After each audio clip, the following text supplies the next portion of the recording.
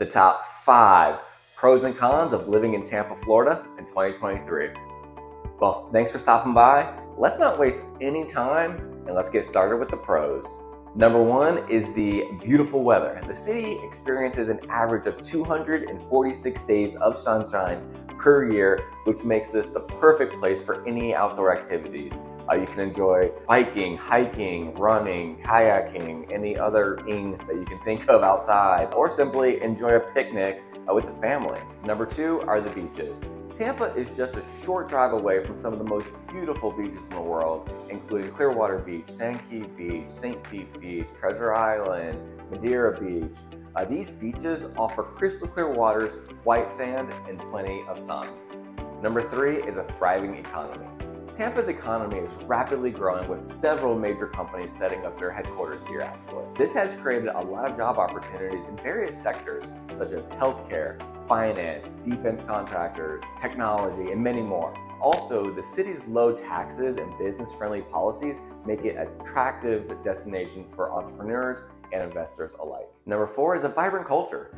Tampa is a melting pot of many different cultures, making it very diverse and vibrant. You can explore the city's rich history, visiting a bunch of museums, historical landmarks. We have a good art scene, music scene. Another part of the culture is food.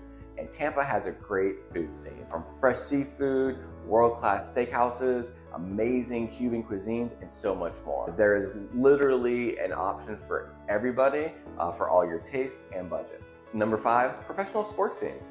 We have several top professional sports teams like Tampa Bay Buccaneers, Tampa Bay Rays, and Tampa Bay Lightning, which gives sports enthusiasts plenty to cheer for. The city has been buzzing these past few years due to all the success that they've had, which has really been fun to be a part of. Those are the pros. Now let's move on to the cons. And the first con is weather. While Tampa's weather is generally warm and sunny, we're also known to kind of be a little hot and humid during the summer.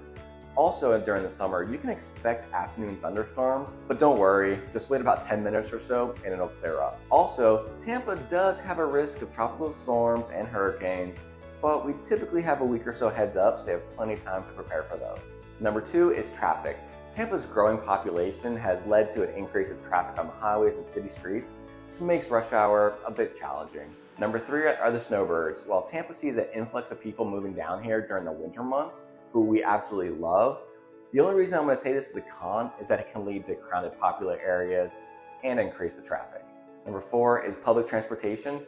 Tampa's public transportation system is pretty limited, which means you'll most likely need to own a car to get around. However, downtown does have the Tico streetcar, which is a free trolley system that has 11 stops, goes from the convention center downtown all the way out to Ybor City, and it's pretty fun to ride. And the 5th con is high insurance cost.